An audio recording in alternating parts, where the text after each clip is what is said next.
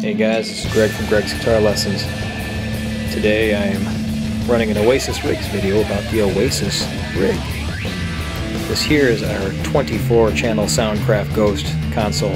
It was really a monitor desk once upon a time, and before the Oasis opened and we bought it, I took it apart and converted it to be a good front-of-house console that would work for young local bands.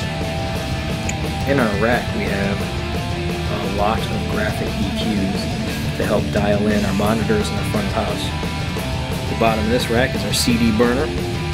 Every band that performs here gets a CD of their set, so they get a chance to hear what they sounded like. Our other rack we have 4 channels of compression, 4 gates that we usually use on our drums, and a sweet old school Yamaha SPX 90. Awesome. Our light controller, nothing fancy, but it gets the job done.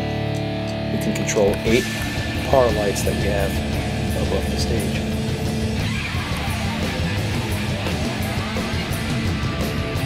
Our front of house, we have a 2-way and a 3-way speaker sitting on top of pretty massive JBL subs.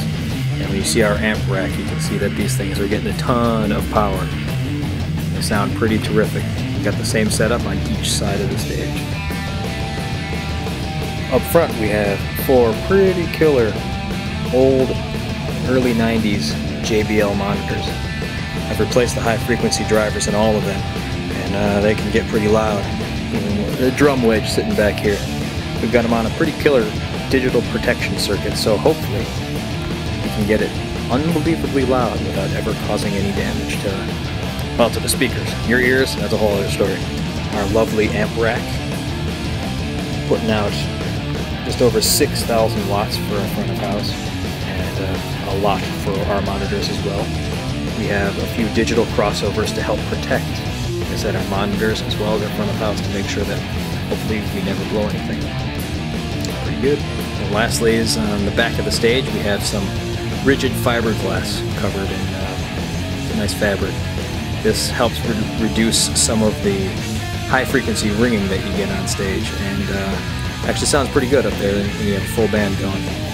It's pretty awesome in my opinion. I wish more stages would do that. And of course, most importantly, an old drum rug, just in case you forgot yours. Cool, I hope you guys enjoyed our rig video for our rig at the Oasis.